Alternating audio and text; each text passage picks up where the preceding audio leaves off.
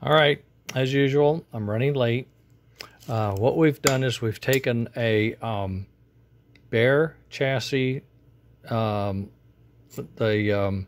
plastic tender and the old wheels, put in a motor controller, a power distribution board, and magnetic fields. Okay. This is the chassis that had the busted up rear end, and boy did it. The rear axle was really broken. I see why they used what they did. It was probably all they had, and they didn't have the parts to really repair it. But in any case, we're not going that route. What we have now is a new used axle, but it's in good shape. Two new wheels are used but in good shape. And DC fields. These are the thin ones, and I think it's a pull motor armature. I'm not sure.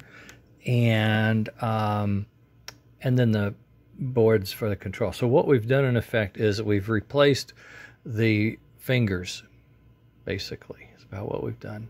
And we've gone from AC to DC. Now I could wire in the light, but I didn't have time. It's Valentine's Day, right? So I'm in deep trouble. So that's 50 miles an hour. There's 20. Probably wouldn't pull much at 20. It might at 30 though. 40, 50, 60, 70, 80, 100.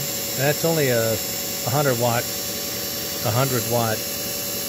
transformer putting out AC. So we have AC coming into these two lugs and being converted, and DC coming out of here going down to this board.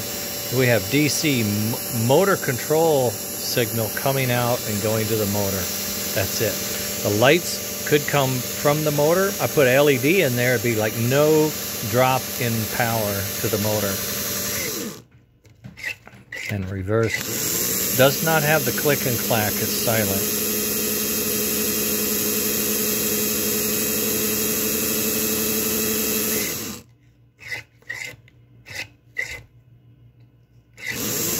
You gotta catch it right. I didn't catch it right. I get too fast sometimes. You gotta give it a few moments just to think it over. There we are. So there's first. I gotta go upstairs. I wanted to get it on the rails, but I can't. So this would be, if you had an engine that was just toasted, okay, nothing worked, rusted to hell, didn't have smoke, that's all you need. These two boards, that little gazachkas, and then these fields, bolt them in, wire them up, bingo.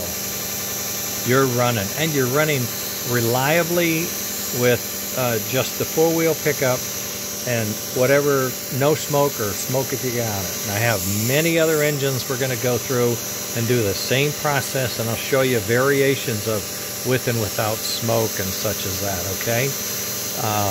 And that's it. This is the first engine built to be built with this configuration. I could have used the two plugs and whatnot. I want to put the light in. I'm going to change that to an LED.